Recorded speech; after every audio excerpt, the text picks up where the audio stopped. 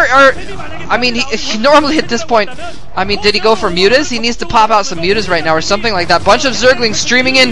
Is he going to be able to take this with just Zerglings? It looks like he might be able to clean this up, but he's going to lose so much.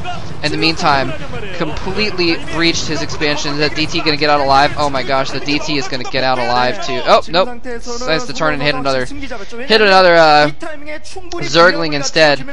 Random Scourge chilling in the air. No real reason for that. I guess he expected Corsairs to come in and try and help out with that effort with the DTs. So Stork causing all kinds of damage with just 2 DTs and 3 Zealots. Absolutely amazing damage. Taking out Sunken Colonies, drones, Hydralisk Den, all kinds of stuff. Stork taking a bit of a lead, but again, you know, the thing is if Modesty can hold out a little bit, he's going to have those 4 bases going still. His natural expansion is in pretty good shape. He's getting some more defenses at that 3rd base at the bottom of the map. Stork's not having any of it, though. Heading out with an Archon and 5 Zealots. I like the Archon mixed in there just in case of Mutalisks. Sometimes the Mutas will force the Zealots to run home, but not this time. Look at this. Stork at 82 supply to 47 for Modesty. That's how much he lost in drones and Zerglings in that attack. And Stork is not done yet. He is moving in here to try and take out this base once and for all with several Zealots, this Archon as well. Let's see if he's going to be able to take it out. There's 3 Sunken Colonies now. Hydralisk Den pops in, a good blockade, and Stork's going to have to turn around. A wise move by Stork. Turn around, force them to build a lot of Sunken Colonies. That's damage in and of itself. Might as well turn around at this point. Stork building up a sizable army of Corsairs at this point. I like that move. He's going to have complete control of the air. He's taking a 3rd base as well while he has some map control. He's got these Zealots and the Archon and what have you. And a bunch of red moving around in the middle map. Is that more Zealots? Yeah, he has a lot of Zealots, actually. A lot of +1 speed upgraded Zealots on the map for Stork. More than enough to take out almost innumerable Zerglings. He's got to be a little bit careful of Mutalisks at this point. It is just the 1 Archon. Where are his Corsairs? He kind of needs to move his Corsairs out, have them with his army, because otherwise he does risk having a Mutas tear this apart. There's his Corsairs moving out now. Stork pressing in on the natural expansion, though. There's actually less defense at his natural expansion, so he might be able to get more done. Look at these Zerglings. Cannot engage those Zealots. Half of them go down immediately. Modesty, okay, never mind. There's not less defense.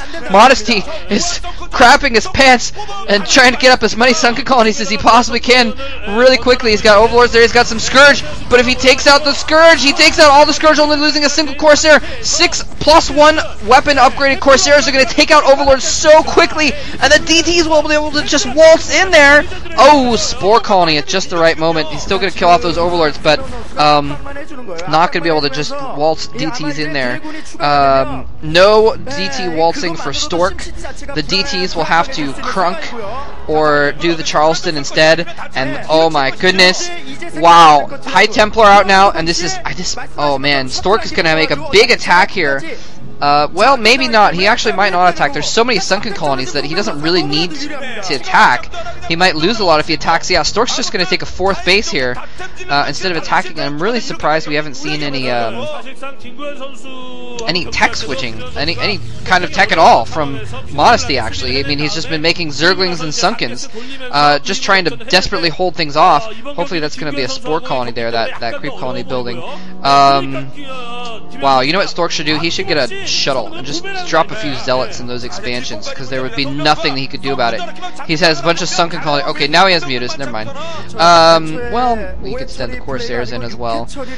Anyway, DT drops also going to be effective all on that same note. Anyway, so Stork now has a lot of High Templar out. He's got a lot of Zealots. There's that shuttle. Stork's so smart. Such a smart guy. But the Mutas are in play, and Stork doesn't have very much anti-air, so he actually could get owned really badly, actually. Oh my gosh, this could actually be really bad. If he runs in with those Mutas, he could pick off those High Templar. The Zealots wouldn't really have much to do, and here he goes. He's going to drop in probably some Zealots, I think. Wow. Called it. Dropping some Zealots into the main. He's going to run that shuttle out, and wow, and here he comes. The Mutas coming in here, showing themselves. A lot of Scourge in the air as well, so Stork has to be really careful. He doesn't want to lose all of his Corsairs to the Scourge. Here comes the Corsairs coming from the side. Where are the Scourge? The Scourge are camping in the middle. He tries to go in for the Corsairs. There's just too many. Zealots in the meantime taking out stuff in the main. And wow, Modesty forced to retreat with his Mutalisks. He's gonna have to run them back to his main to save his main base, basically. But Stork is not done yet. He's gonna drop yet even more Zealots in the main here. Is he gonna drop a High Templar as well? No, just Zealots. He's probably gonna lose those Zealots to these Mutalisks, but he's done so much damage so far. Look at that, 5 kills just on that one Zealot. And the Mutalisks are having a heck of a time getting all the way back up here to this base. He's gonna go in and try and snipe the spawning pool.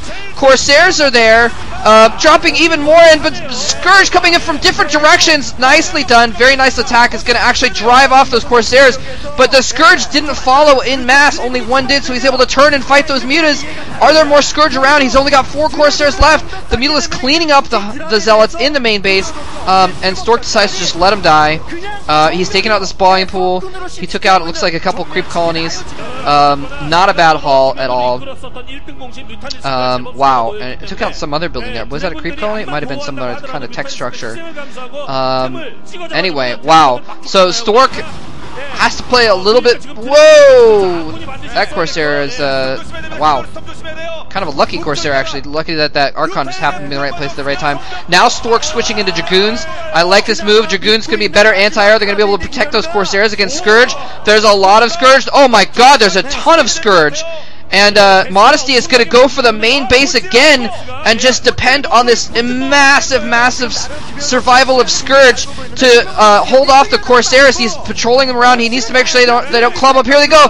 Hey, moving at those Corsairs. If he can clone them good enough, then he's going to be able to kill off all those Corsairs. There's just too many Scourge and not enough Corsairs to really kill them off very quickly, effectively. Stork's going to counterattack, though.